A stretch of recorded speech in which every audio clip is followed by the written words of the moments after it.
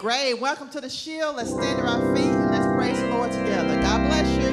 Let's do this. Who's excited to praise the Lord today? I'm excited to praise the Lord. Yeah, let's get that on. Yeah, let's praise Jesus. Because he's the victory, am I right? Woo! 1, 2, 3, 4.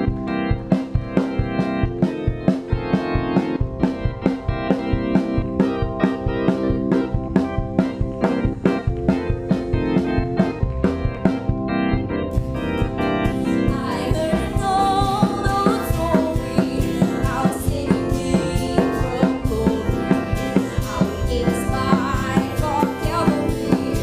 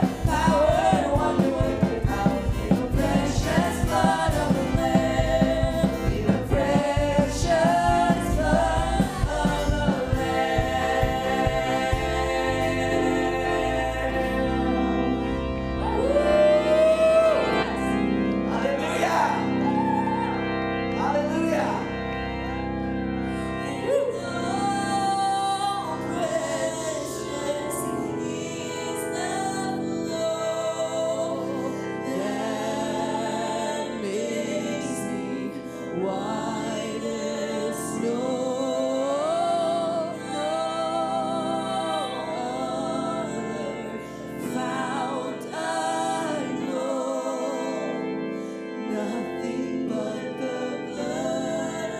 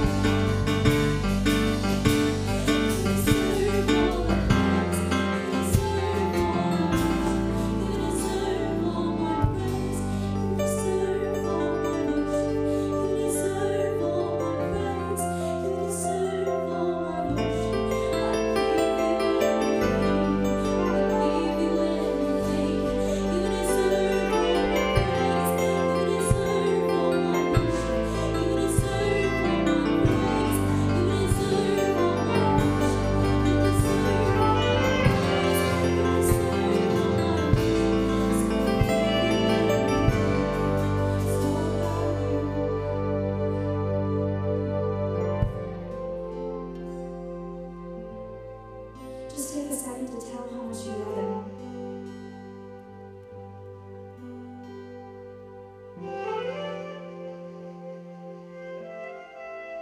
Thank him for all the beautiful things he's done in your life, all the ways he's made himself so tangible to you, all the ways he's loved you and told you you're worth it and you're special, all the beautiful things he's created you to be.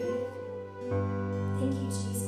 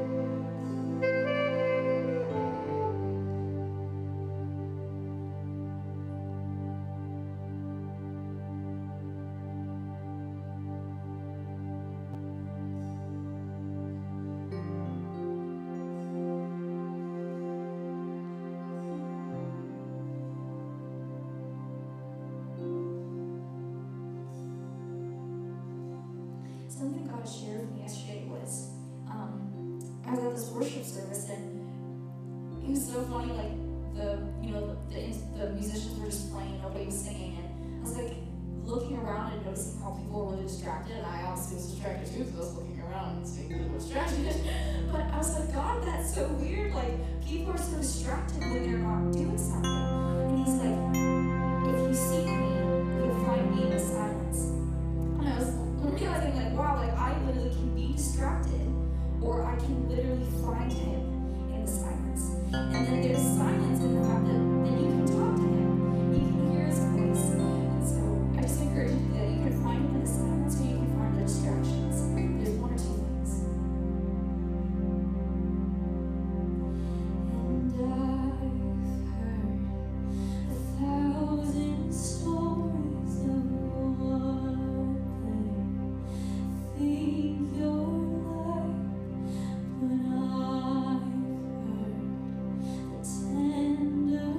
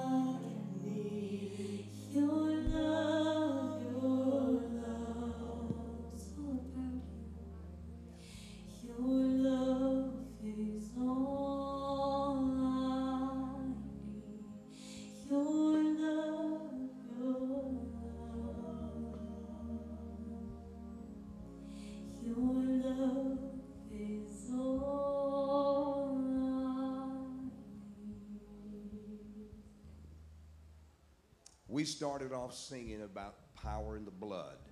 Nothing like the power of the blood of Jesus Christ. And then we just began to enter into how he seeks us and how he's after us. And we just closed this worship songs at this time about his love, his blood, his desire for you to be one with him, and this love that passes all understanding. That how a people that once were Gentiles could be engrafted into the household of faith and of God, to be cleansed and forgiven, to be woven into his righteousness, to be brought into the place that he is, the price that he paid for, the place that he made for us. For he has decreed, I have prepared a place for you in the presence of your enemies, and that place is in him.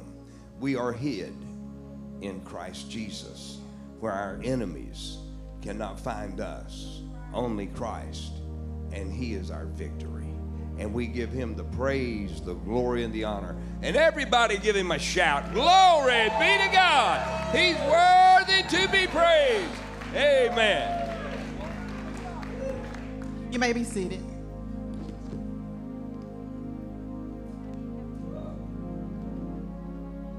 How's everyone doing today? Great. You all look great, and you look like you're getting better. Thank the Lord. Those songs were so beautiful, just letting us know how Christ is in us and for us. When we give our tithes and offerings, we give it unto him, not to Pastor Larry, not to the shield, but we give it unto the Lord. So just think about that. When you give your tithes and offerings, it's not about this place, it's about him in us. The Gap Outreach is going to be on the right and the left. And yesterday we went to White Oak Manor, and they really enjoyed the shield. So I want to thank y'all for giving your dime, your dollar, or if you give more, it's really appreciated because they really look forward to us coming. I want to welcome the online viewers. Good morning. Welcome to the shield. Our mission this month is for Patrick Brown in Nicaragua, a Christian ministry who believe in using humanitarian aids to open the hearts of children, families, entire village to the love of God. Do we have a scripture? Ushers can come on up. I'm just going to go ahead and pray. Lord, we just thank you for your presence, because in your presence there's fullness of joy. I just thank you for the body at the shield, the body of Christ. Lord, I just thank you for helping us to do what's right in your sight. Whatever we do, Lord, we do it unto you. We thank you and we praise you. Thank you for this blessed, victorious day. In Jesus' mighty name, amen.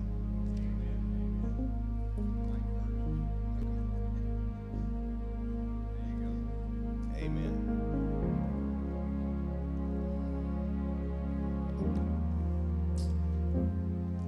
Amen. There goes the children. The older children remain, the younger children leave. The Lord is good. He sure is, and his mercy endures for how long? That's a pretty good while, isn't it? Man, what a great week in Christ Jesus has been. It's been wonderful. We're in the book of Colossians, and now that we're into the second chapter of it, it's very interesting because the second chapter is about a warning. And even though the Apostle Paul had never been to Laodicea or Colossae, he yet was getting so much information about what was happening there and how God was moving. And he was so impressed with what was happening there. I mean, it was just a great move of God. And then all of a sudden, a whole lot of people came in wanting to bring some religious traditions and things of the flesh, old ordinances, doing things like we used to do, and begin to corrupt exactly what Jesus came to establish. And so even though he was in prison, the revelation knowledge of who Christ is in us was given to him, a great mystery that had been revealed, that had been hidden from the foundations of the whole world, but now it's manifested in Christ Jesus. And Paul, getting that revelation, as he said in Galatians 3:12, hey, I didn't get this from man, I got it by the revelation of Jesus Christ. And all of a sudden, here comes words of correction and encouragement to the church, which really helped them so much. I could liken it unto things that happen today in the local churches. You can go out on your jobs and people go, where do you go to church? Well, I go to this one. Where do you go? I go to that one. Well, what day of the week do y'all worship? Well, we worship on Sunday. Well, I hate to inform you this, but you guys really aren't right with God. You're not worshiping on Saturday. And so vice versa, I've heard people, y'all worship on Saturday? Oh, there's something wrong with you. And that's exactly what was going on in Colossae. They were getting into so much stuff, and he wanted to bring everybody back into the mind of Christ and to understand that ordinances and religious traditions and all of those things in the past were types and shadows to show us things of what's to come. And he's saying now what was to come is here. See, if we're not careful, we keep waiting for something to come. That's like the people that are still waiting for the kingdom of God to come. It's like being in Colossae and they knew, but here come people tell them, no, it's not here yet. As a matter of fact, one of the biggest things that church was attacked with is that Jesus is not God.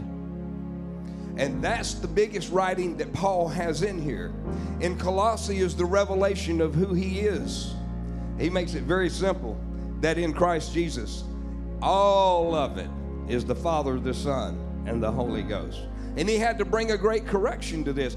And so his correction out of prison comes into our life and takes us out of the prison that's in us and sets us free in Christ Jesus.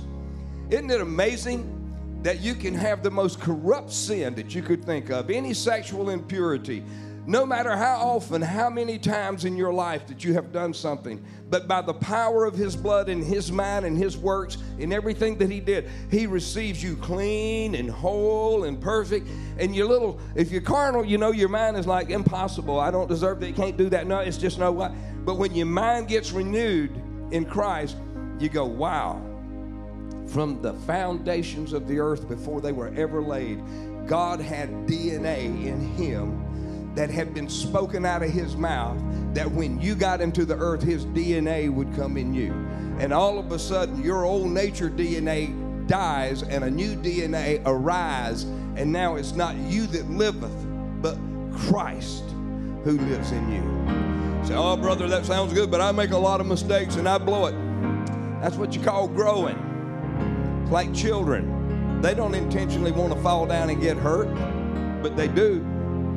But we have to help them get up. My little 2-year-old's so funny. I don't care what happens. He'll come to me and he'll say, I heard. He'll put his finger on, I heard. And I'll say, here, I'll kiss it and it'll go away. And I'm, in Jesus' name, like that. He'll say, thank you, and take off. But he'll stand there and say, I hurt, until I give him that little kiss. And if we could just learn that the kingdom of God is just exactly like a child, and the kingdom is here because it's within you. If it's not here, it can't be in you. And Jesus said, you take care, you watch out, because the day's coming, people are going to tell you the kingdom's over here, the kingdom's over there. It's not yet. He said, but behold, you take notice and listen up. The kingdom of God is within you. And so I'm able to walk around every day knowing that King Jesus lives in Larry, and He made me a priest and a king, so now I'm King Larry. I do miss my wife a lot, because I used to come home and say, hello, King Kathy, and she'd say, hey, King Larry, because we understood who we were in Christ Jesus. Because it wasn't about her being a woman to be a king or to be a priest. It was about being in Christ. And oh well, I better get on with it here. I tell you, I'm going to let them put up Colossians in the King James Version, and I'm going to continue to read it out of the Passion, but I'm just going to back up for just a second here. Let me put these on. I got tickled. Somebody said he wears glasses. Well, pray for me. Amen. All of us have to go through things different than other people. Amen. Well, we do. We just deal with stuff that others never know about. You would have never known that I've been drenched in Agent Orange for a long time, would you? I'm doing a whole lot better than most soldiers I know. As a matter of fact, on the DMZ in Korea from June of 1969 to June of 1972, it was the most saturated place of Agent Orange. If you were even close to that place, it wasn't even on the DMZ. If you have any of the effects of it, they'll work with you because of it. And so I got to be there beginning in January of 1971. So I was right in the middle of it, and I didn't even understand the effects of it. I didn't know what was going to happen. I didn't know anything. I remember after being out, meeting a good friend of mine, Walter Dennis, in Vietnam. And he says, man, I'm just really dealing with this Agent Orange. And I thought, you are? Why? And he started telling me about it, and I'm going, really? I never said anything about where I was or what I was going through. And so on top of how what's my point? On top of how we overcome things in life, on top of all the other things that come against you at home and life itself, some of us have been through things in life that we have an additional battle that a lot of you were never offered to. And vice versa. Some of you have been given some battles nobody knows anything about. They'll never even experience. And so we have to learn that it's in Christ Jesus that we live and move and have our being. Because Agent Orange is under the name of Jesus Christ. Somebody say amen.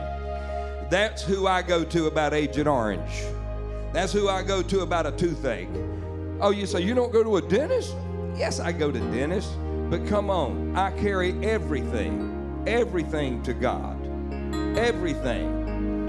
Amen. When I get dirty, this may embarrass you, but I actually take a shower. I don't confess I'm clean. okay? That'll hit you a little bit later. I'm going to back up into chapter 1 of verse 2. Because I want you to understand the Bible's not written from chapter to chapter. It's written thought to thought. And when men put chapters and verses, it was for cross-reference. And so a lot of times you read it, a chapter and close it. And I say quite often, it's probably boring for you to hear me say this, but there's always somebody that hasn't heard this. Can I get an amen? Please just read a few more verses, especially if after you finish, the next chapter says therefore, or has a big and in front of it, or because. Continue to reading if you see a junction word, because if you don't, you're going to close your Bible, open it back up, and start in the next chapter and go, I don't get it. So, but when you get it from thought to the end of a thought, you get it. I'm just helping you learn the simplicity of the Bible. All right.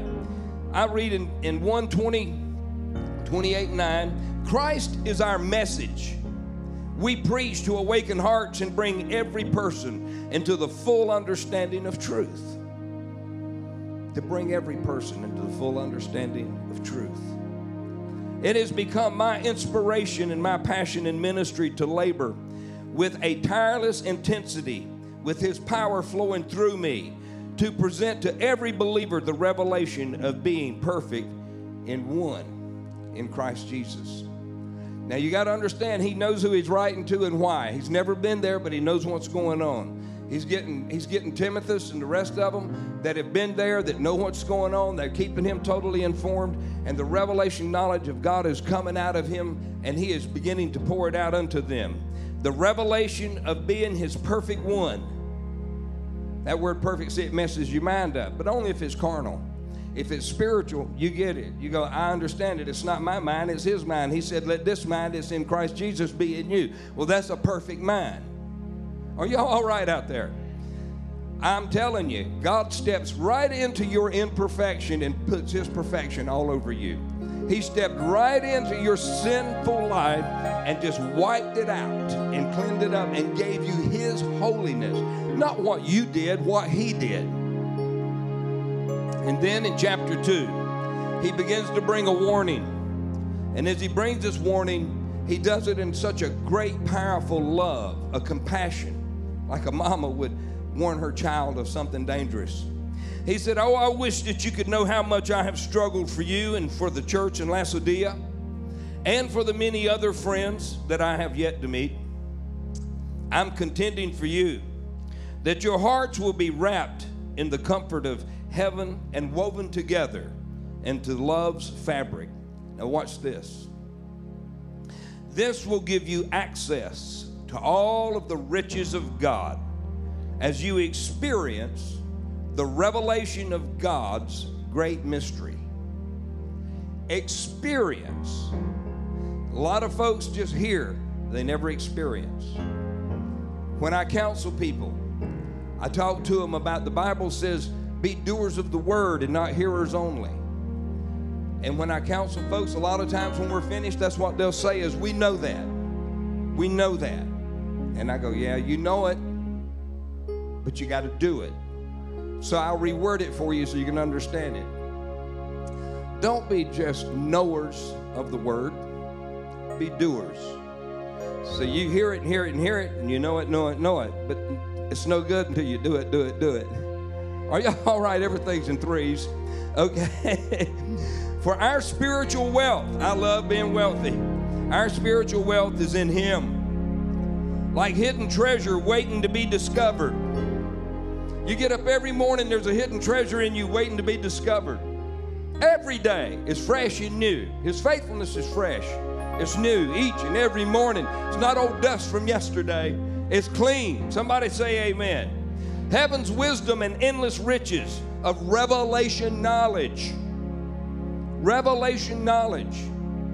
That's the reason the enemy loves it when preachers go preach on sin instead of the kingdom.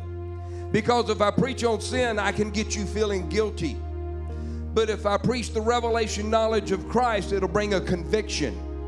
And when you see that He loved you so much that even in the midst of your sins, He gave Himself for you, it makes you want to open your heart up and say, that's an amazing love. I received that. I received that love. But see, if I preach on sin And I preach on how bad you smoke, drink, dip, and chew and mess with them that do. And you're going to come to the altar and say, I'm so sorry for all those things that I did. But you don't invite him into your heart. You're just sorry and you walk out the door. The conviction wears off. You're doing what you were doing before. Nothing's changed. Where does the change come from? Him. It's when his DNA gets down in you. And believe it or not, it comes through your ears. Oh yeah, his DNA comes through your ears. It's the hearing of faith, the Bible says. The riches of the revelation knowledge. I want you to know this so that no one will come and lead you into error through their persuasive arguments and their clever words. You know anybody like that? Listen, I preached at Duke Power for years, and every preacher you can imagine that was out there come up to me because I'd preach faith and I'd preach Christ and him crucified and I'd preach revelation knowledge, and they would get on me. Don't you know these construction workers, most of them are drunk and stoned right here on the job?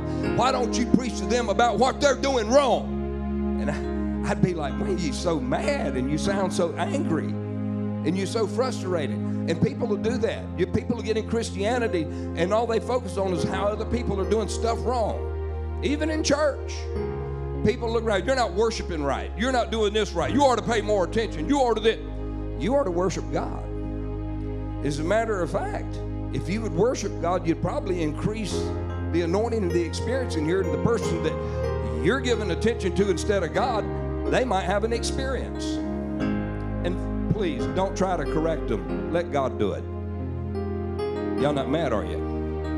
All right.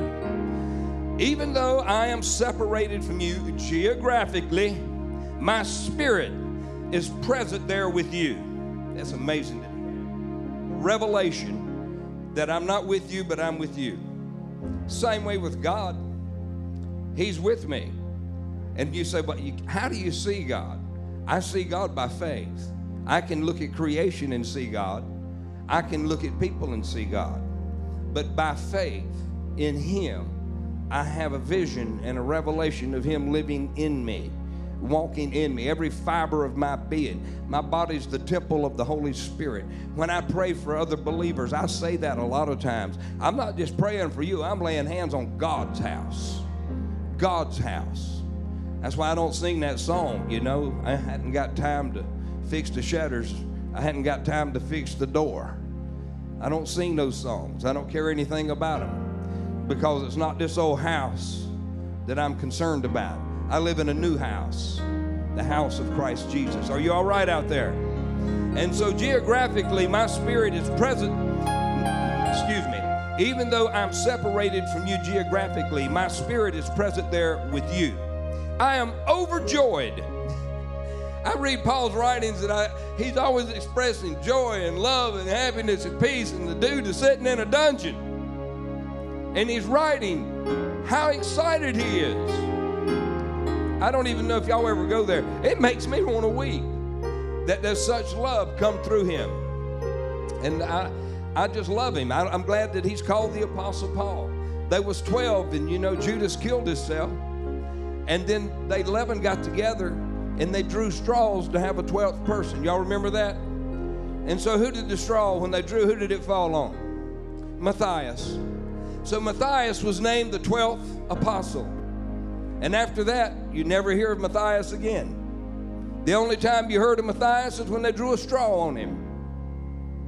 But 20 years later, the Holy Spirit saw a man named Paul on his way to Damascus to destroy the church. And he came down upon him, and Paul said, hey, I'm one out of season, meaning I wasn't one of the 12. And then he begins to be humbled about how God had marked him to become an apostle. See, those 11 wanted to pick who the apostle was, but God knew who he wanted. Oh, well, let me move on.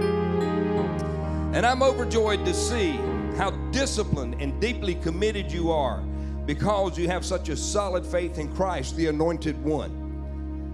So that's the thing that had concerned him. He knew about how solid the church was, how anchored it was. Now he's getting reports of people with cunning words coming in, beginning to tell people things, especially the part about Christ is not God. I even hear it even to this day. I've heard preachers on radio and television say, I have no idea how people could believe that the Son of God is God. And I'm going, what is he doing preaching? What is he doing teaching? How could you not have an idea when even in the book of John starts off, in the beginning was the Word, and the Word was with God, and the Word was God. And it says, and the Word, which was God, was made flesh, Jesus, and dwelt among us. He took on human form and yet was God. And people never understood it because everything he went through, they said, look at him, he's trying to make himself as God. No, he was trying to make himself man. He was God. He wasn't trying to make himself God. Woo! I had to get loud with that one. It's like religious tradition comes in to kill that and to destroy that. Because the more you know how much Jesus was in Christ, and Christ was in God, and God was in Jesus, and so on, then he said, if you be in me and I'm in him, then we three are what? Woo! When you start walking down the street and driving your car knowing you one with God, that you are God's voice in the earth, you're his hands, his feet, his body. He's looking through you. He's talking through you. That's why we can't be judgmental. That's why you can't rebuke elders. That's why you can't go around and put your foot down and demand what you want. Because we're his. We're not our own. We belong to him, not ourselves. Woo, I'm overjoyed to see how disciplined and deeply committed you are, because you have such a solid faith in Christ, the Anointed One. And then he goes right into a new life about what's going on. In the same way you receive Jesus our Lord, the Messiah, by faith. So everybody say, by faith. That's how you live. Faith comes from hearing. Hearing by the Word of God, the anointed Word. It increases your faith. And so he goes on to say, in the same way you receive Jesus our Lord Messiah by faith, continue your journey in faith. Don't you let anybody stop your journey. You get in that Bible every morning. Every morning. I was just thinking, I only exercise 90 minutes a week physically. 7 years ago, I weighed 80 pounds more than I do right now. And I got to just thinking, 90 minutes a week, what it's done for my health is amazing. Well, we should be taking care of our spirit, our soul, and our body. And if we're not careful, you're going to give your body more time than you would the Word. And what in the world? How many of you can say, I spend more than 90 minutes a week in the Word? That's about 15 minutes a day for 6 days. You can take Sunday and come in here and get your other 15 in here. Y'all got me wanting to laugh at you. Well, I'm just telling you. How about meditating? Meditate on the Word 90 minutes. You think I'm kidding? What you could do to your body in 90 minutes a week, can you imagine what would happen to your spirit and your mind if you gave them 90 minutes a week? Oh, well, Pastor, I give it every minute of every day. Well, I'm proud of you, but I'm going to tell you, most of the people sitting around you don't. And I want to encourage you, not criticize you. I want to motivate you, not put you down. I want you to just stop and think, that's just not that much time out of a week. We talking about giving God a tithe of our time. Lord have mercy. That's a tithe of a tithe I'm talking about. You'll be surprised. You stick your nose in that Word and start smelling it, you're going to smell God. You start looking, you're going to see God. You start listening, you're going to hear God. And after you get full of smelling and seeing and listening, when you open your mouth, guess what's going to come out of you? God. And it won't criticize, it won't condemn, it won't put other people down, it won't see itself puffed up or haughty, it won't see itself walking around making judgments against others. It'll come in and bring love and peace and forgiveness and redemption and strength and understanding and wisdom. My goodness, I'm about to preach myself happy. Woo, I might just give myself an offering. And then he says, continue your journey of faith, progressing further into your union with him. Well, brother, I believe I'm about as far as you can get with him. No. You continue. Further your union with him. Your spiritual roots. If you have no roots, you have no fruit. You have no branches. But Jesus said, I am the branch. He said in Hebrews, God is the root. And in John, he said, and you are the branch. Where does the fruits come from? The branches. We should be bearing fruit. I want to encourage you. I'm going to do what Joel Osteen said, just because I heard him say it. How's this for being real spiritual? Man, grab somebody every week and just work on them to bring them to church. Because you know, and when they get them to church, they're going to get true worship. They're going to hear the word right out of the word. They won't be criticized, condemned, and put down. They'll be loved and motivated, encouraged, and instructed in righteousness. And when they're given an invitation to receive Christ, it won't be embarrassing. It'll be holy. It'll be awesome and encouraging and receiving and wanting it. Man, I tell you, there's so many people that really want what you got. And if you can't just give it to them right there, then bring them to church. Tell them you'll come pick them up. Man, I just say, if you really know that God loves others, you know that it's got to be something you just reaching out to other people. I love doing it everywhere I go. Everywhere I go. And sometimes I end up in the midst of a bunch of old people like I used to be, and they're pretty rough.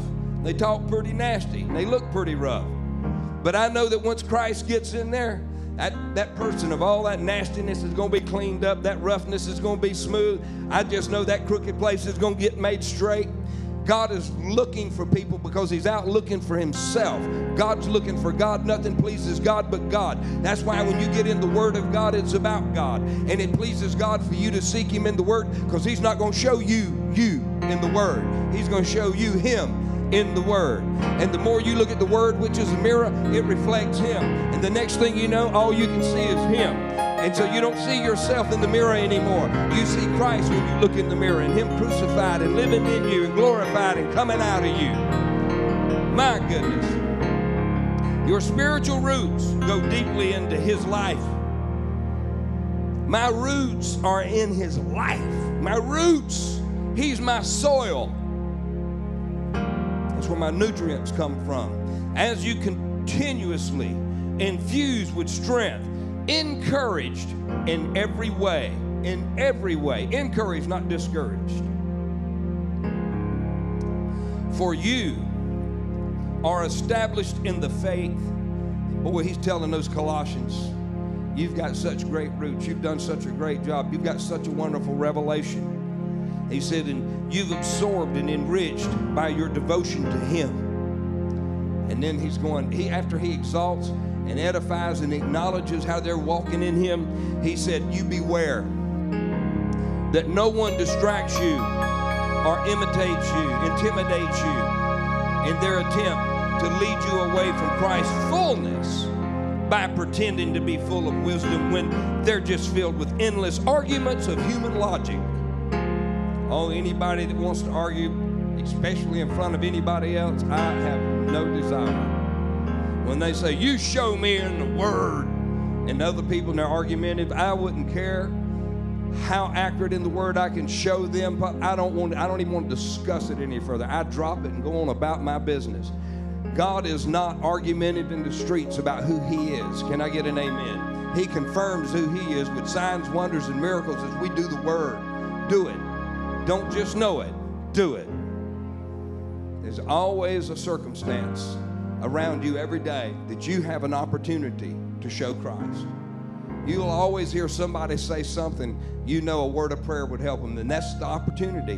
Hey, can I just have a pray with you? And I've had people tell me, but I'm not you. I can't pray like you. Well, I'm not you, and I can't pray like you, but we all can pray. And praying is saying. It's not saying it like somebody else. It's saying what you believe in faith.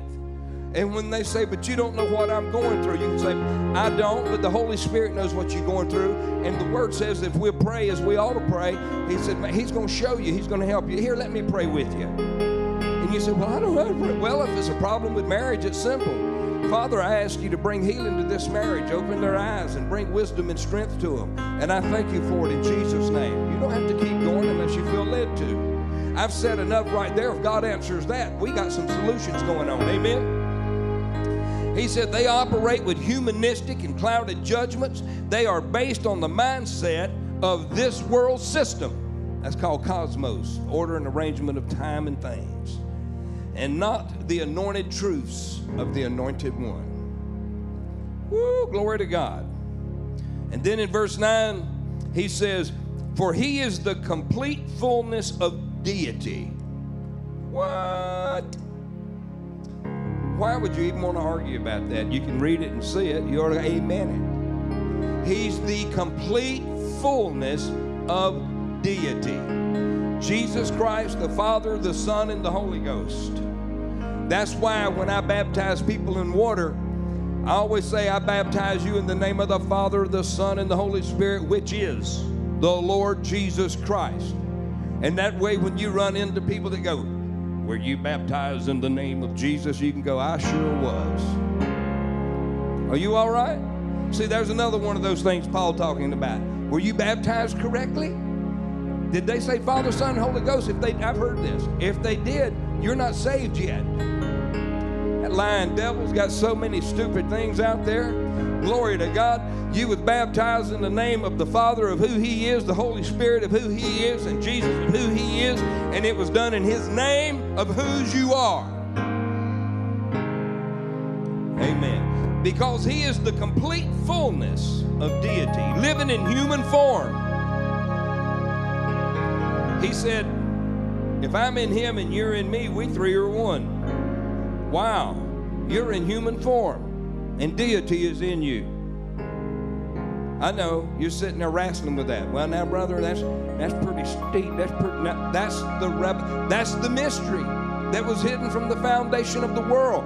That Christ would be in you, the Anointed One would be in you. The Bible says if Satan had known that, he would have never crucified Him. He had no idea He was multiplying Jesus Christ. He thought He was eliminating Him.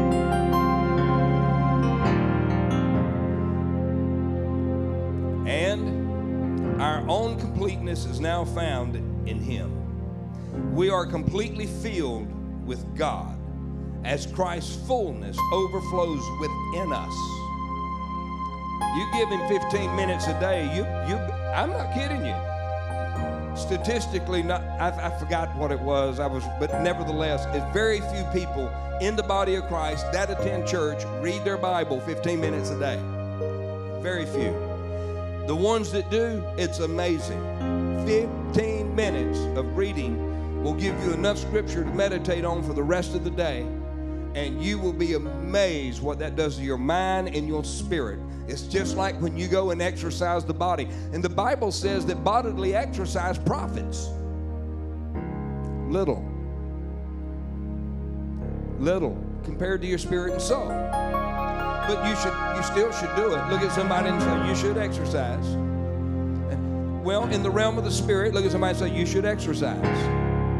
And in their soul, look at them and say, you should exercise. You should exercise. Exercise your spirit, your soul, and your body, your whole being. Get it to working for Jesus. You don't have to be like somebody else. Just be who you are in Him.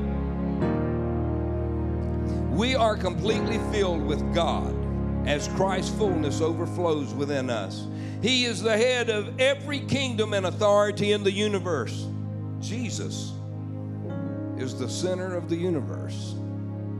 He's the head over everything in the entire universe. Through our union with Him, we have experienced circumcision of the heart. Now, the reason that He's talking about circumcision to them is because that was a big deal. And they understood physical circumcision because they knew that every male child had a commandment to be circumcised on the 8th day. 8 standing for new beginnings. Christ was circumcised on the 8th day. John the Baptist on the 8th day. I think it's quite interesting that now man knows, God knew then, that on the 8th day of every male child, the majority of the impurity of sickness and disease, it travels through your body because every person has that through the sin nature. It flows through your blood. The overwhelming majority of it's in the foreskin of a male child. And when they circumcise that child, the majority of the sins and sickness and diseases that would have attacked you in the future have been cut off. And by the shedding of blood, you've been cleansed.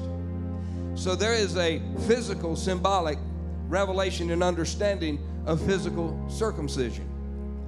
They figured if you weren't circumcised, you weren't even right with God. So they have to watch those little tales that come in today telling uncircumcised men, well, you're not right with God. No, God circumcises the hearts. Are you okay? That means He cuts out the impurities and the sickness and disease that's assigned against you, and He gives you a pure heart. And through our union with him, we've experienced circumcision of heart.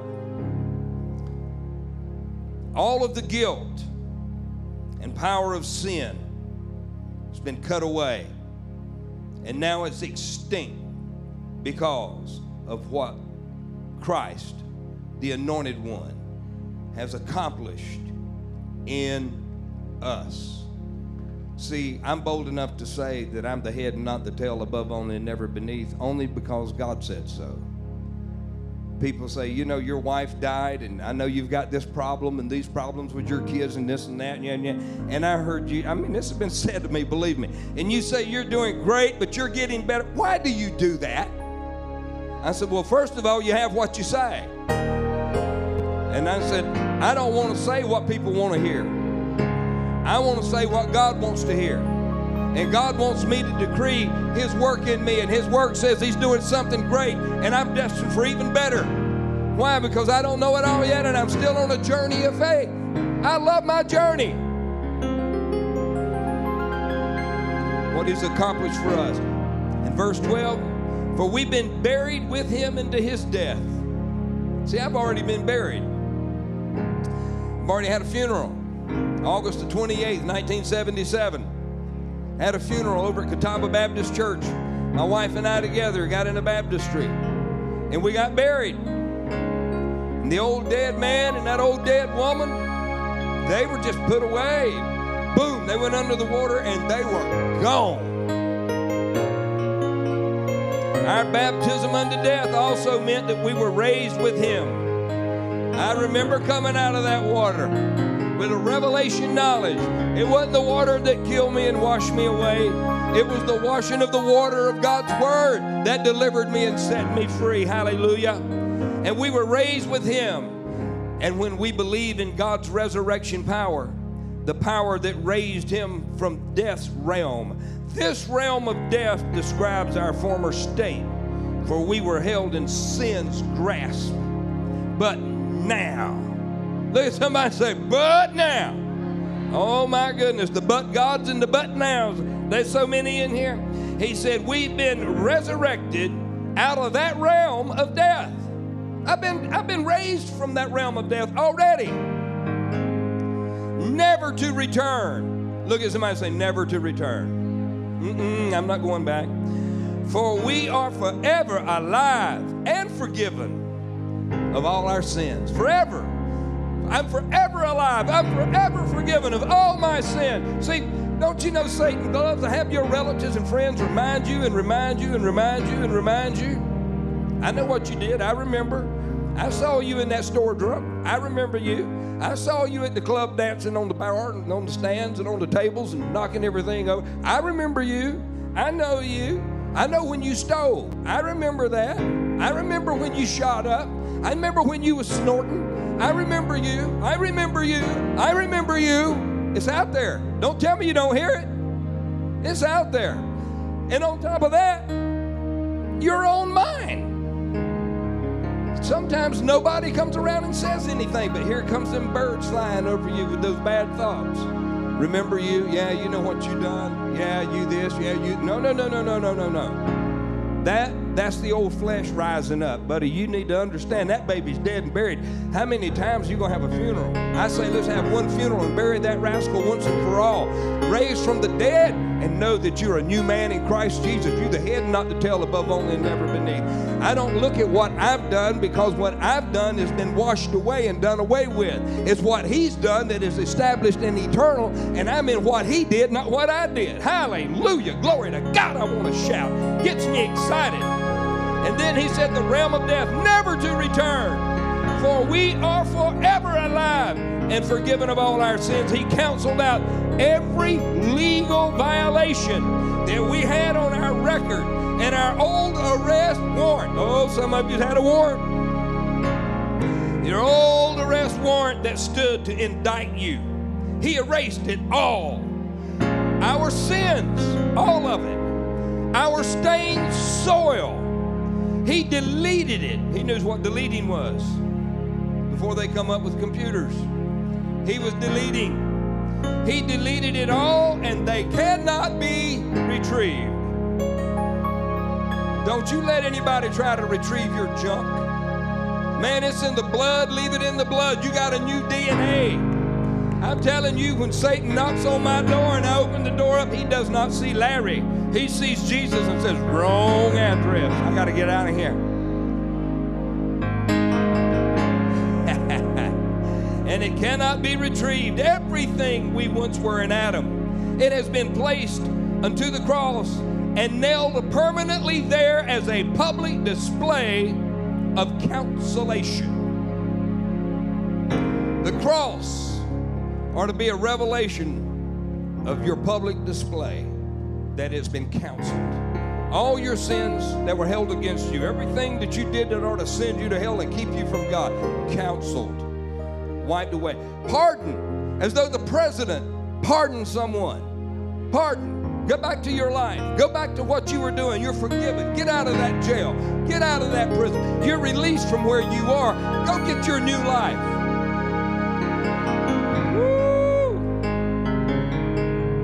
Then Jesus made a public spectacle of the powers and the principalities of darkness, stripping away from them every weapon, and all of their spiritual authority and power to accuse us. He doesn't have any weapons or any power to accuse me because my warrant has been deleted. He has nothing he can accuse me of because he can't find it. Jesus wiped it out. Now, if he wants to find it, he's got to go to a bloody cross. And he's got to climb up to where the nails went through the flesh. And he's got to see, oh, I see where Larry's at now. He's been nailed to this cross, which means it's all counseled. So he's a forgiven man. Sets you free. That's what the blood does. Hebrews makes it real clear that your consciousness has been purged from sin. A sin consciousness is when you got saved by somebody preaching about your sins. You can do that. You can say, God, I'm sorry, forgive me, I'm so sorry.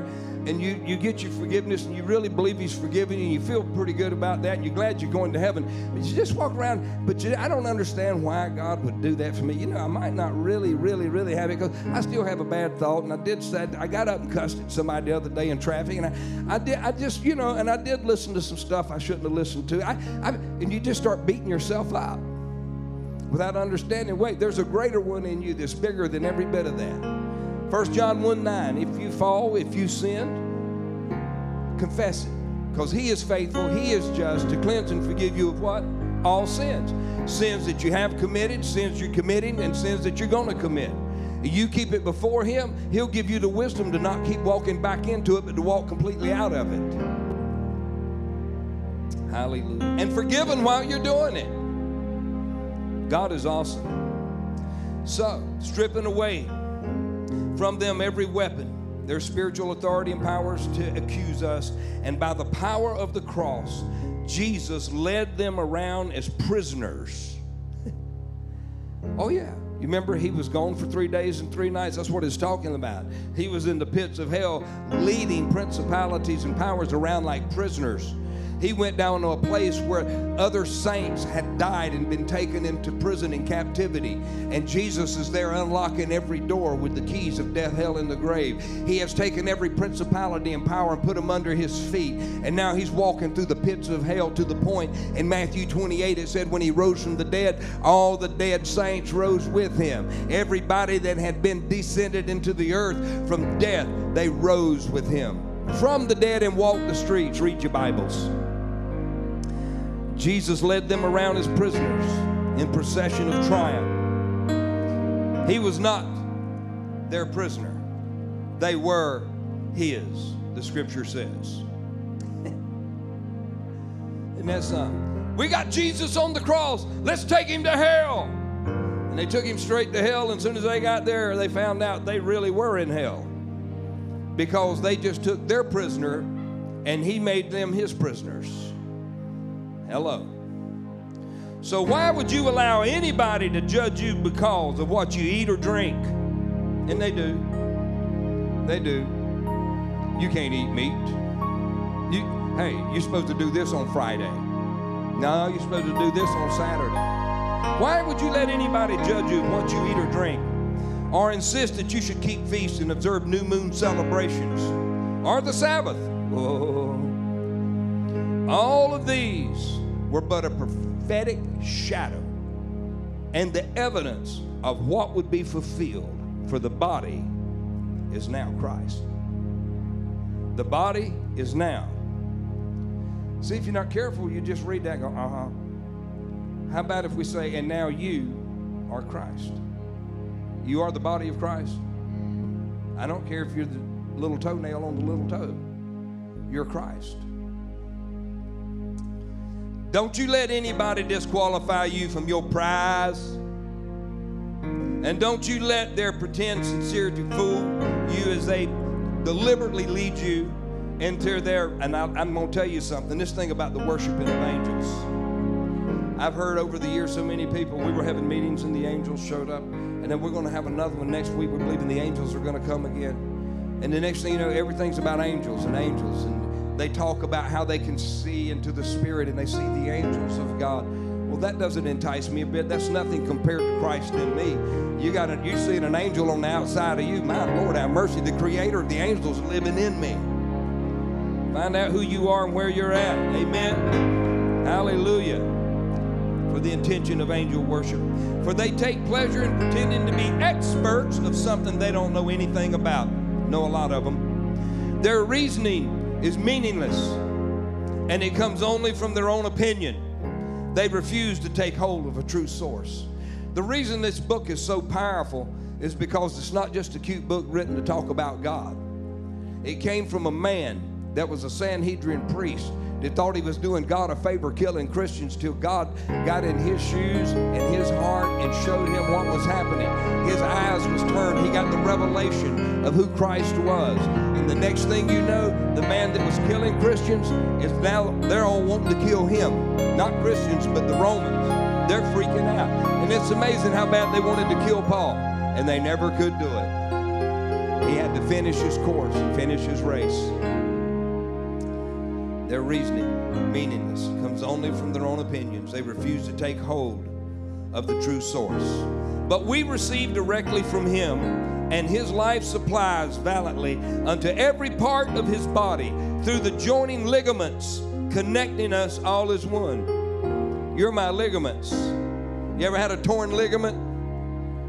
Whew, it hurts, doesn't it? But boy, when your ligaments are in order, you're fast, you're accurate, you're strong. But if we break loose from one another, we become a torn ligament in the body. If one hurts, we all hurt. You see somebody limping, that's not just their leg that hurts. Their whole body hurts because of that one little area. Somebody said, "Oh, brother, you already know my problem. I got them all over." Well, then you can imagine if you got it all over you. I would say, greater is he that's in you. Let the healing power of Christ begin to just come out of you. Speak to those things. Talk to those things. Speak to them. And then he says, we receive directly from him, and his life supplies valiantly to every part of the body through the joining ligaments, connecting us all as one. And it says, he is the divine head who guides his body and causes it to grow by supernatural power of God. That's you and I. For you were included in the death of Christ. You were included. See, he died as you. Look at somebody and say, he died as me. Yes, he did. Oh, I know he died for you, but he died for you as you, and has died with him in the death of Christ, and have died with him to the religious system and the powers of this world. Don't you retreat back to being bullied by the standards and the opinions of religion. For example, there are strict requirements. You can't associate with that person. Or, hey, you can't eat that. Or, hey, you can't touch that. These are the doctrines of men that corrupt customs that are worthless to help you spiritually. How about that? Remember they got on Jesus? They were eating corn and they hadn't even washed their hands and they were upset about them eating with unclean hands and doing it on Sunday. They were hitting him with all the ordinances, and Jesus made it real clear. It's not what goes in the mouth that defiles the body. It's not eating with a dirty hand that ruins it. It's what comes out of your mouth that's ruining it. And he let them know, hey, Sunday, I wasn't made for Sunday. Sunday was made for me. The Sabbath. The Sabbath was made for man. The man was not made for the Sabbath. Religious tradition has you made for the Sabbath. Let me move on. Paul's having a good time here. And worthless to help you spiritually, for though they may appear to possess the promise of wisdom and their submission to God through the depravation, if I pronounce that correctly, of their physical bodies, is actually nothing more than empty rules rooted in religious rituals. Paul's going, church, don't y'all let them get that junk back in you. Don't you do it.